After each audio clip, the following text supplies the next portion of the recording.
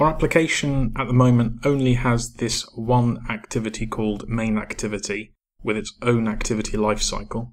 We've got here the menu item we added in the last tutorial about, and we want to open a new activity when we click it. Well, if you're going to open up a new activity, you first have to create it, and this is what it's going to be called. We're going to call it about activity, and it's going to have its own activity lifecycle. If you open up Android Studio and expand your Java class, this is the first of three things you need to do when you're creating a new activity. First thing to do is to create the class, and we'll just name it about activity. You'll remember that when you create an activity you have to extend the base class, and we're going to extend the base class activity. And you can see Android Studio is very helpful with its autocomplete. So now we've extended the class activity, we're inheriting its methods. If you remember, the next thing we need to do is override a few methods. And we'll start with the oncreate method. So you go to code, override methods, and oncreate. You can see here that Android Studio continually helps you write your code by automatically importing the proper classes. Let's hit save. The next thing you need to do is let Android Studio know about your new activity, and this is done in the Android manifest.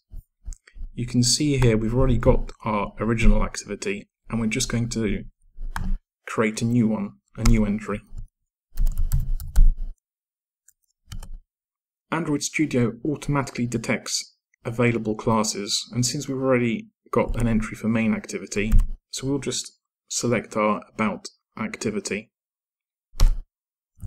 Just to point out that this dot at the beginning of the name is just shorthand for the entire class package. This up here.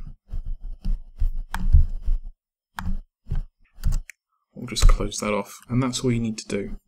Let's hit save. The final thing you need to do in this case is define a layout XML file for this activity.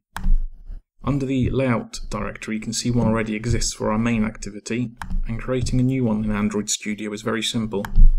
You just right click, hit new layout resource file, and we're going to call it activity about.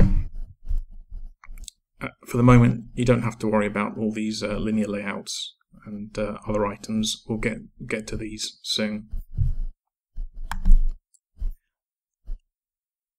Here's our layout. Here's the graphical interface, and here's the XML. Let's just hit save. And that's all we need to do to create a new activity. So how do we signal our intent to open this new activity? Well, in Android there are a set of methods called listeners, and they listen out for many different types of user actions. And one of the listeners handles listening for a menu item event. If we look at our main activity, which is where our menu item was defined, there's an onOptionsItemSelected method, and it's being overridden. It's a method that already exists in the parent class. Here you can see there is an entry that handles the settings option in this menu. Now, to create a handler for the about item we've created, we're going to use this as a template. We're going to copy this and we're going to paste it.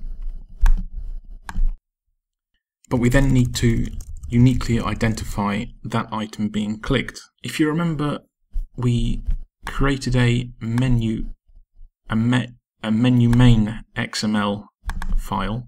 Inside we created our about item and we labeled it about. Now there's an attribute in here called ID. This is the unique identifier, and we've chosen this name to identify that menu entry. So keep this in mind, action about, and go back to your main activity class. So here we're going to say if id r.id.action, the autocomplete again is very useful, do something. Now at this point, if we click the button about, nothing's going to happen. As I mentioned before, we need to signal our intent to open a new activity. And in Android, there are such things called intents. So let's create one. Intent. We'll just label it intent. And we have to create a new one. New intent. And here we have to define where this intent is going.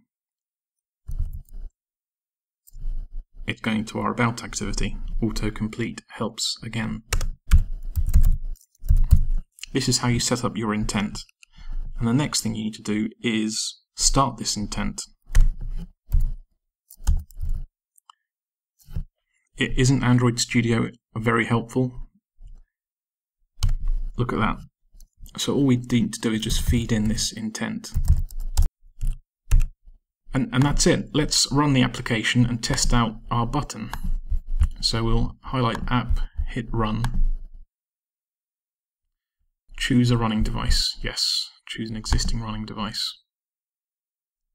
Looks like it's all refreshing. Our app is up here, so we can go to our menu and hit about. Excellent. We are now in our new activity. It's completely blank because we've not added anything to it, but you can hit the back button here and exit it and return back to the main activity. And for fun, we can go back here and go back to our about activity and exit it again. Excellent. So what we've covered here is something called an explicit intent. And this is the code you need to remember. This is how you launch an explicit intent. And this means that you name the class you want to launch, and the code just launches it.